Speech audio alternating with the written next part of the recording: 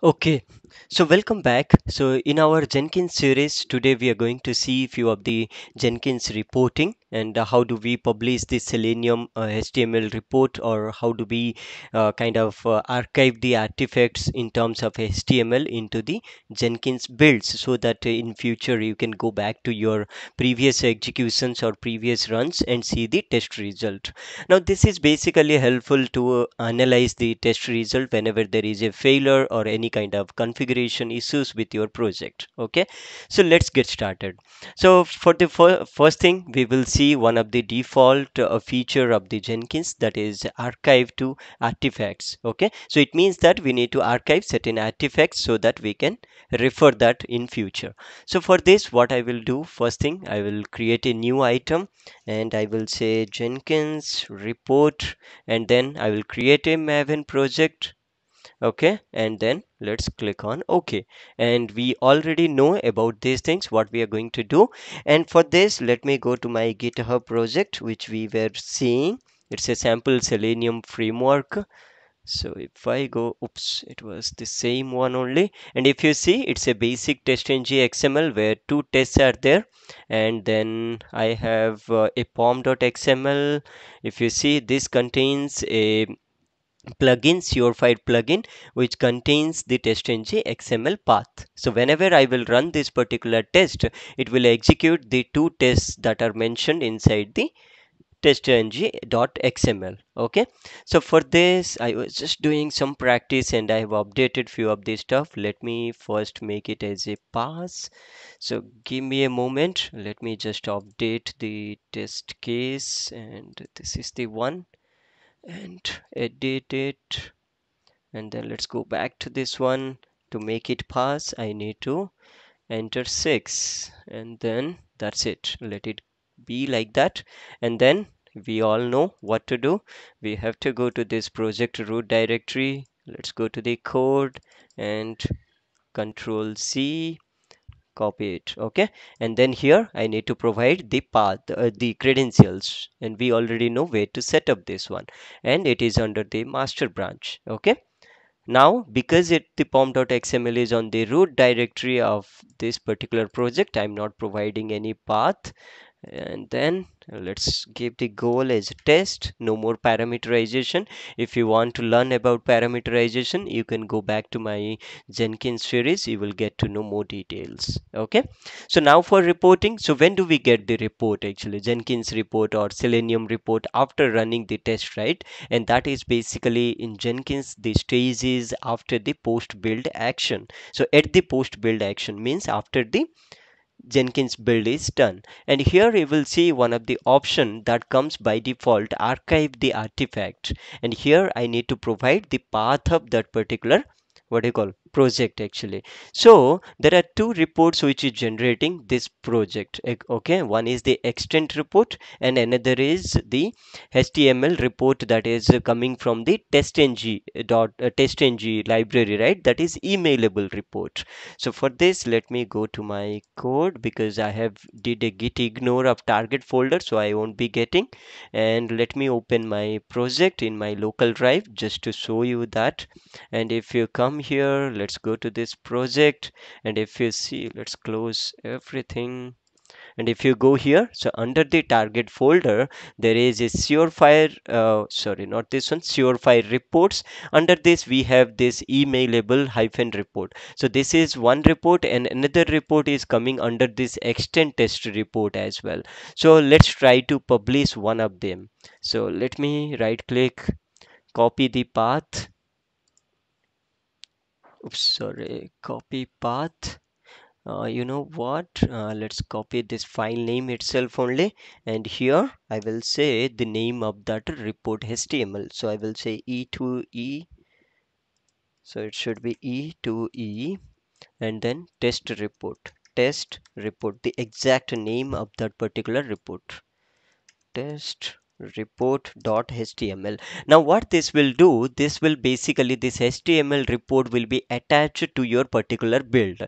Now just if I go to my the help document, it says that you can even use the wildcards, okay, like the stars, and then you can separate multiple files if you want to archive that by using a comma separated.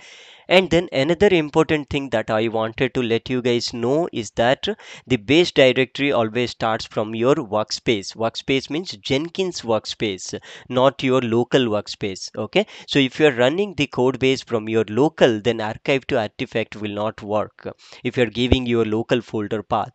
Okay, so that is one thing you need to keep in mind. Now, so let's do one thing. Let's even include the other one also. So that is coming under the target. So I will say target and then slash, and it is surefire reports.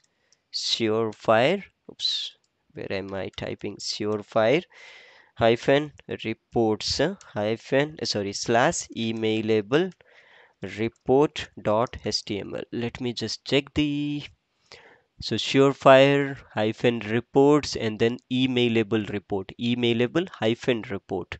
So emailable hyphen report. So at this moment, this HTML is not yet generated because it has to go through step by step. First step, it will download the code base from the GitHub. The next thing, it will build this one and then run this particular goal, means running the test. Then this HTML files will be generated, which it will be showing or attaching to the existing build. Let's save this one and then go to this build now. If everything goes well, then this will show me an artifact here actually into this particular build. So here you can see on the backend the tests are executing. Okay, so now if I go to this report, you can see there are two reports generated actually. One is e2e test report.html and emailable report. So if I click on this one, you guys already know about this, all the, because it is passed no exception it is showing. And then if you go to why the back is not going, yes, and you can see the extend report.html only. So it is not limited to these two kinds of report. If you have any customized HTML report also, you can add it by using comma separated. Even you can attach the log files as well. So that is one of the good feature of this successful artifact feature actually. Okay, another thing to note, sometimes this particular report, when you click on this one, this might not come as a good visualization. The problem is that the CSS files by default are not loading properly because of one of the so let me just get that name. The recent versions of the Jenkins, if you have installed, you have to configure the content security policy actually, and where it is disabling few of the loading of few of the files. So for this, if you go to this one here, it is telling that we need to adjust the content security policies, and it doesn't provide you exactly what we need to do. But one of these is that you can set this system.setProperty, and here you can see, if you are on Windows, you can use this particular command. So normally what we do, java hyphen jar and jenkins dot var we are giving, right? But you have to give this particular hudson model directory browser support and CSP, which will allow everything actually. So for certain things which is very difficult, right, every time to pop up the and run this particular command. So what we normally do, there is another option actually. You can go to the manage Jenkins, you can go to the script console, and it should be, you have to go to the Jenkins, manage Jenkins script console. And if you come here you can actually execute that particular script. Okay, so for this, let me open a notepad and let me show you there. So here, let me copy paste that particular script. So I have here two kinds of what do you call, things are there which you can run. Let me maximize this one. Okay, so this, I will share this particular commands also. So what you have to do, this first two lines, first you need to run here and then click on run. Sometimes if that is not working, then you can just use this second command. Okay, you have to just type it or you can copy paste here and click on run. You will see result and an empty result actually. Then what you can do, you can go back and create a new build actually. Once you get the new build, all the CSS file, whatever dependencies are there, will be loaded properly. So that is one of the workaround, you can do that. Okay, so that is about your what do you call this particular archive to artifact. There is again another feature. What is the problem here? Okay, no problem. Let it be like this. Okay, another thing is that you can even what do you call install few of the plugins also. So there is one plugin called as a HTML publisher also, which does the same thing only. So I will just explain all the different things that I came across, and depending on your requirement, you can use it whenever you need. So you have to go to this plugin manager, and here you need to search like this HTML publisher, and you will get this particular option, and you can say install without restarting. So this will populate a new option in your post build action which we can use. Okay, so HTML publisher got installed. Now if you go to this particular project and go to the configure, and if you go inside and in the post build action, you will get one new option, that is publish HTML report. And if you click on this add, you will get one HTML directory to archive. So I have to give this particular path. Okay, and then I have to give the name of this particular HTML actually, and here, and then I can rename or I can keep as it is. So I'm just giving the title as HTML underscore report, and then if I click on this save button, and then let's click on this build now, it will again rerun the same project, but here another option we will get.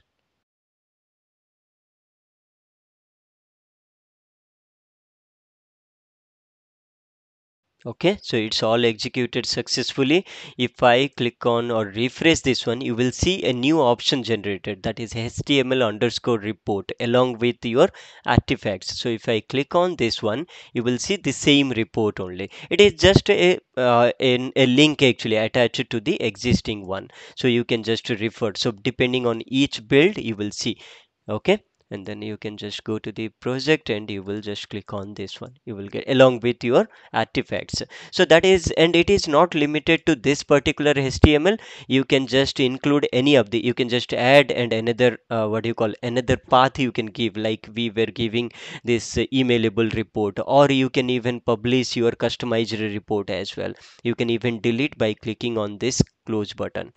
Okay, so that is how different options you can do that. And so this is about how you can attach the report actually to the build, but we have some more options where we can analyze the report also. So now here if you see, there is a default test result trend is coming, where I have only two builds, and you can see first build and second build, these two got passed actually. That's why the graph is flat actually. But if you are failing any kind of test cases, then you will see some failures as well. So the graph will be changing as your test result. Before we will be looking into a failing scenario, let's go again, let's go and install another plugin actually. So that is sorry, let's go to this available and analyzer report actually. So there is a analyzer report, test analyzer, test results analyzer, sorry for that. So test results analyzer, click on this install without restart. I don't know why this is coming, but let's just wait and see if it is successfully done. Yes, you can see here test results analyzer. Okay, if I restart, these previous things will go, but yes, you can see test result analyzer is successfully installed. Now to verify that, I can go back to my existing project, and you can see there is a test result analyzer one option generated actually here. If I click on this one, it will show me history of all the tests that I have run, like how many builds I have actually. Like you can see first build, all the test cases got passed. If I click on this one, it will show you all the tests, individual test. If I click on this one, individual methods, and then individual output, whether the test case is passed or failed. So this is one of the handy feature. You can get it whenever you are executing your test cases, because in now it is only one or two tests, so you can just identify whether the test case got passed or failed. But in real time, when you are executing 100 to 200 of test cases, then this result test result analyzer will really helpful for you. Okay, so let's do one thing. Let me go back to this project and let me fail something here. So give me a moment.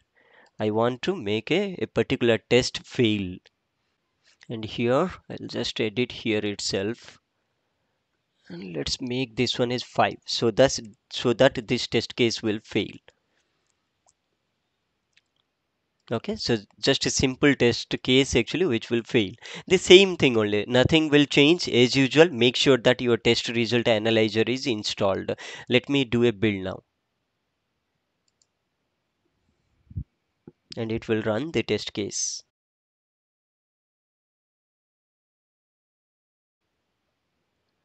Okay, so as you can see, the test case should have failed, and let's refresh this one. And here you can see the third build got failed. If I mouse over this one, you can see there is one passed, one failed.